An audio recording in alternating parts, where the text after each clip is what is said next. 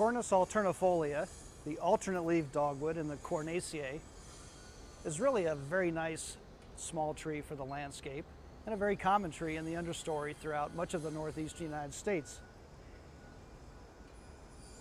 The Cornaceae, or Cornus genus in particular, the fruit can be red, white, or blue. It's the most patriotic of all tree genera that I can think of.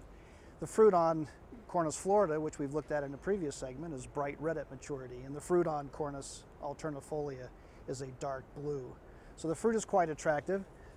The leaves have that typical dogwood arcuate venation, and if you look very closely along the stem, and it's hard to see and it's only slight, but the leaves are actually alternate along the stem, not opposite.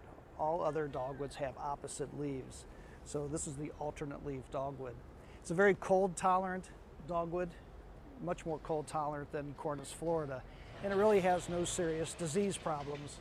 Fall color is a beautiful burgundy.